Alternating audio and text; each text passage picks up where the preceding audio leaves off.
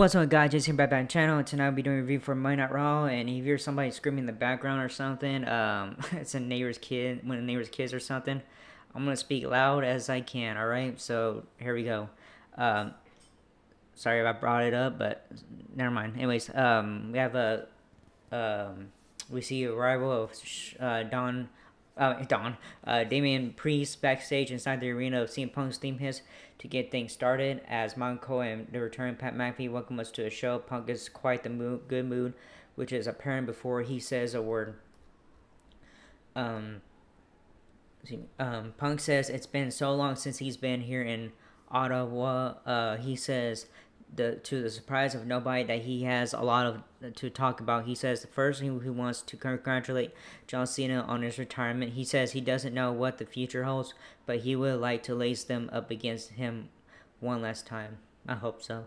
He says Cena isn't here, nor is another guy named Drew McIntyre. He says he was going to check their ring skirts to make sure he's not here, but the guy with the $1 million body with 10-cent brain got himself suspended. He shows from the Money Bank post show to bring fans up to speed on that. Punk says he's been teaching Drew a lesson for months, and it's simple one: there are consequences for your actions. When you come at Punk looking for a fight, don't be surprised when he brings one back too. He talks about all that he has done to McIntyre over the past few months. He says there were consequences for his actions too. He says he got fined $25,000 and it was well worth it. He says McIntyre got doubled that because he's a keyboard warrior. He asked Adam Pearce if he can unsuspend McIntyre. People want to see CM Punk get his hands on him. As he continues, he takes that could be a shot at AEW when he mentions the different places he'll beat McIntyre up. As he says, there are people in cheap seats behind the hard camera here. Even one of the commentators giggle at that line. He goes to speak some more, but Seth Rollins' theme cuts him off. So yeah, Seth Rollins comes out. Rollins makes his way out as people sing. Punk ends up sitting on the commentary desk and putting on a headset, joking with Cole and McAfee that he probably has some time to burn, mocking Rollins for his entrance always taking too long. After some seeming impromptu banter, he notices Rollins has finally settled in the ring. Rollins sees Punk sitting on the desk and says, "Oh, now you want to sit on the sidelines." He tells Punk, and he always has to be the center of attention to join him in the ring. He asks if he won't because he's afraid he'll kick his ass. Punk smiles and gets back in the ring and says he warned him the last time they were together that it was the last time he was going to let him speak disrespectfully to him. He warns him to watch what he says. Rollins brings up disrespect and asks why, with his talk about consequences, why does that apply to everyone but him? He brings up Punk's actions at Money in the Bank affecting him and costing him the WWE World Heavyweight Championship. He says he told Punk not to stick his nose in his business. CM says he didn't stick his nose in his business. He was handling his own business. He says he says this is personal to him. He says as a father and a husband he should know. He tells Seth that there's a guy with the bracelet with his wife and dog's name on it. That might not mean anything to him, but it does to Punk. Punk then tries to apologize, but struggles due to Rollins' facial expressions and choice of words. Punk says, "I'm sorry, I apologize. I didn't mean to screw anything up for you. I'm a little snowblind with rage right now. I know you do too, and I screwed up, so I'm sorry." He then says, because it's him, he can't feel that bad. Seth says, "You always got an excuse." Punk says he always has an answer. Rollins says there's a term for that and it's called gaslighting. He says he can't ever apologize for anything. He calls Punk the dumbest smart dude he's ever met in his life. He says the world does not revolve around CM Punk. Rollins explains the significance of what Punk did. He says he can't be champion now because of him. He says Punk getting his proud of flesh from McIntyre isn't going to happen on his watch. He says he could take a cheap shot at him now, but his fragile little body isn't 100%. He says when he's cleared, he won't even able to say Drew McIntyre before he snaps his arm and puts his arm back on and puts it back on the shelf. Rollins closes by repeating Punk's own line to him: "Actions have consequences." That was an absolutely excellent opener. Yeah, that was good. All right, first match finally backstage. Adam Pearce. First match is main event Jey Uso versus Chad Gable, but we go backstage first. Backstage, Adam Pearce is shown talking with Dominic Mysterio, who is upset about being forced to tag with Liv Morgan tonight. Pearce tells him, "Tough luck, happy Monday," and walks off. Liv approaches Dom, and Dom asks her why she's doing this. She says she wants the real daddy of the Mysterio tonight. Mysterio family. Inside the arena, the theme for the Yeet Master of WWE hits, and out comes main event Jey Uso for our opening contest as he settles inside the square circle for scheduled singles action. We shift gears into our first commercial break of the evening. When we return, Chad Gable makes his way. Now the bell sounds off. We go. Uso gets off the hot start, and then the Alpha Academy Ace takes over for a bit. After a few more minutes of action, Gable gets the ankle lock, but the lights go out. Distracted, Uso hits Gable with a spear and gets the pin. So winner is main event Jey Uso. Uso surveys the situation and quickly looks into the camera, yells "Yeet," and runs off to not have to be out there and deal with what's coming. The singles piano note plays and intensifies as the crowd goes nuts and break out into a "holy shit" chant. Sister Abigail once again crawls up, and Gable scoots out of the ring and runs to the back. She once again turns with another back package to deliver to Cole McAfee.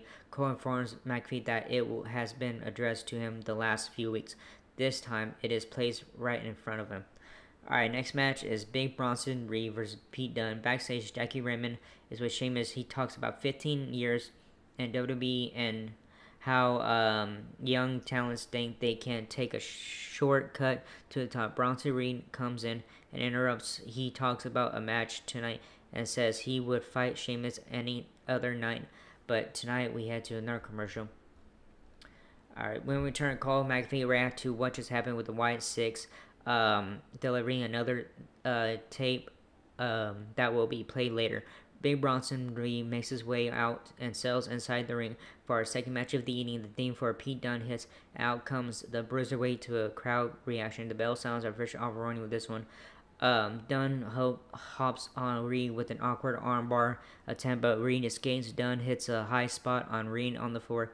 As she cares and to mid-match commercial break, when we return, Reed fights his way to victory with a tsunami. After the match, he continues his attack until Sheamus comes out to make the save. The two brawl with Sheamus blasting Reed with a running knee. He then blasts him with a bro kick that knocks him out of the ring and out to the floor. Sheamus tries to celebrate with Dunne, but Dunne yanks his arm away from him and walks off. Alright, so winner is Big Bronson Reed. Alright, we shoot backstage where alright, we have a segment coming up which is Sami Zayn.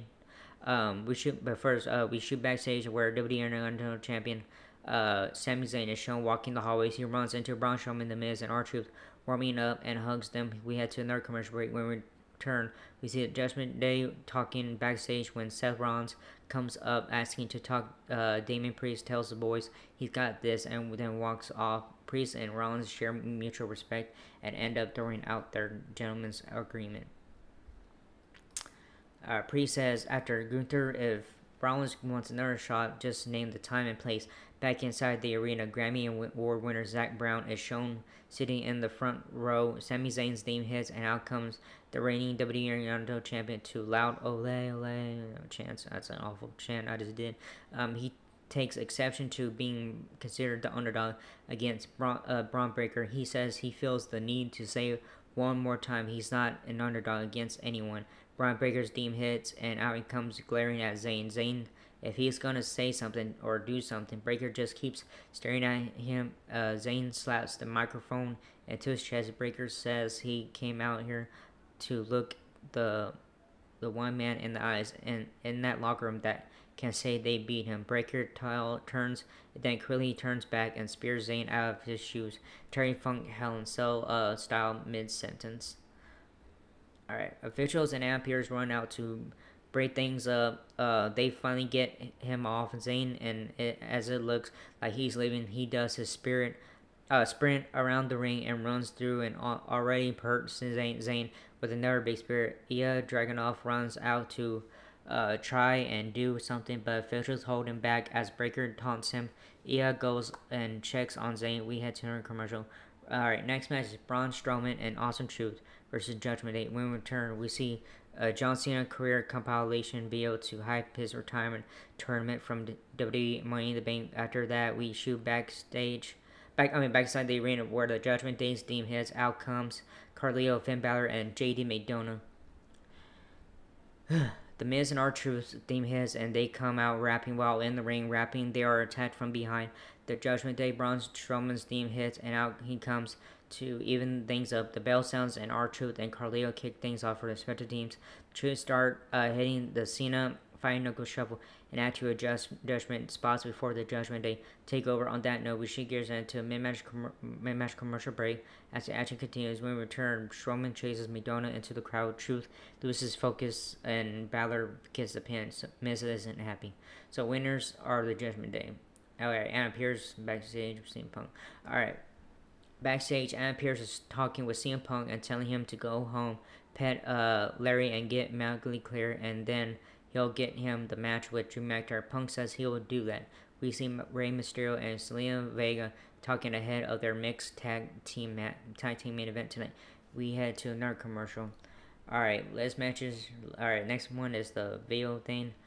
We see Dominic and Dominic Mysterio and Liv Morgan backstage. Liv wants to go over some double team moves. He isn't interested. Liv grabs Dom's leg to help him stretch, and then ends up holding his leg damn near over his head while he falls back on the couch. In comes the Judgment Day to see him in this opposition, and they call him on it. Priest teases Rhea Ripley's return for tonight. When this wraps up, we return to Cole and McAfee at ringside, who introduced this week's VHS tape. Bo Dallas talks about being described as sick. Then sick is what it will be. Chad Gable approaches Adam Pearce backstage and says it's clear to him that they're referring to him in the Wyatt messages every week. Pearce asks if he's ever questioned if it is him, why. He walks off, and then Pearce opens his office door and sees Bo Dallas sitting in a chair. So yeah, Bo Dallas is there.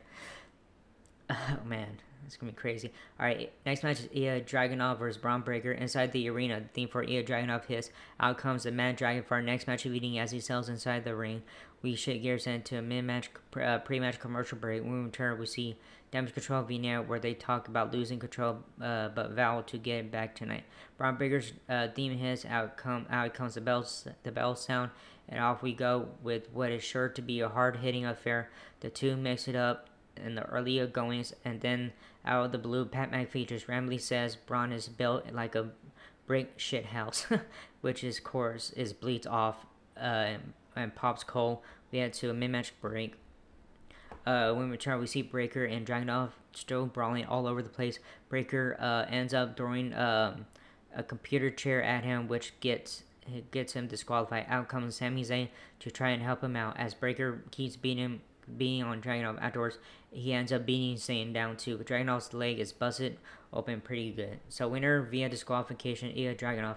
Alright, next match is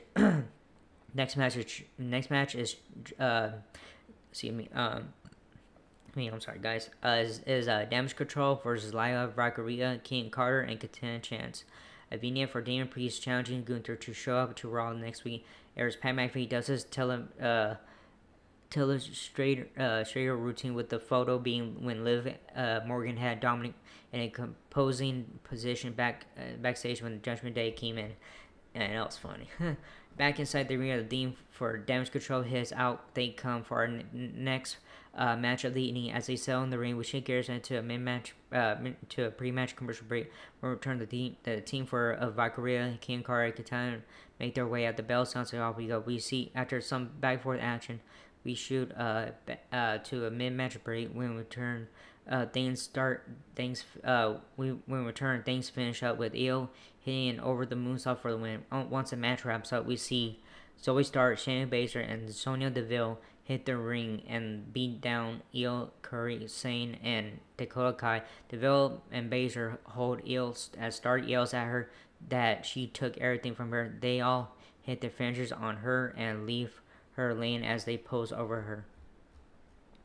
Alright, so winner is Damage Control. Winners are Damage Control. Alright, so next match main event coming up is Dominic Mysterio and Liv Morgan versus Rey Mysterio and Zelina Vega. Backstage, we see Jackie Redmond interview Baszler, Stark, and Deville, who put the women's division on notice of Walk's WWE Women's Tag Team Champions Alba Fire and Isla Dawn, who laughs and say they run the women's division. Deville calmly tells them not for long and walks off. Inside the arena, Cole McAfee set up a video package from Gunther, responding to Damien Priest from earlier, challenging him to appear on Raw next week ahead of their WWE SummerSlam 2024 title. Once that wraps up, we learn next week's Raw will be okay. So next SummerSlam is confirmed with that match. She's all right. Alright, Liv Morgan's theme hits. Out comes the WWE Women's World Champion for our final match of the evening. She's wearing a Dominic Mysterio shirt, which the commentators point out, and she stops and waits for Dom to come out with a big smile on her face. Out comes looking hesitant to be anywhere near her. As they sell inside the square circle, we head to a pre-match commercial break. When we return, the theme for Rey Mysterio hits. Out comes the LWO duo of himself as Zelina Vega for this mixed tag team main event. We see some general opening action with back and forth offensive shifts, and then shift and settle into a quick mid-match advertising timeout. Following our final commercial break of the evening, we return to see Dom working over Rey, tearing at the iconic mask of his father and trying to rip it off his head. Rey avoids this and eventually starts fighting back. He has a big line up for a close 2 count. Dominic fights back with the 3 Amigos, but Rey stops him at 1. He goes for the 619, but Dom catches him. Zelina falls behind and connects with the 619. Rey hits the top rope from Frog Splash and goes for the cover, but Liv breaks out. Liv slides a chair in the ring and knocks Rey off the top. While the ref gets rid of the chair, Dom hits a top rope from Frog Splash for the pinfall victory. Afterwards, lost in excitement, he hugs Liv. He realizes what he's doing and backs off. Liv jumps in his arms and pulls him down on top of her on the mat.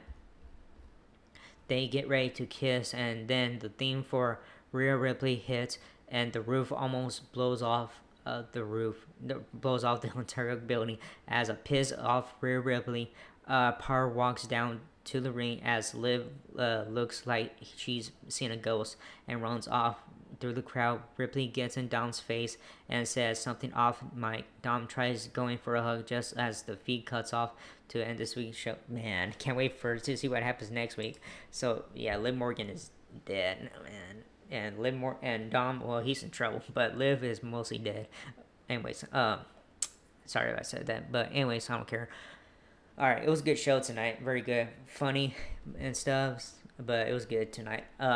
So anyways, that was it for this video. Hope you like it. Like, subscribe, hit the bell button, leave a comment, or whatever you guys want to do. I don't care. But anyways, that was it. And I'll see you guys for the review for AEW Dynamite. Alright? Laters.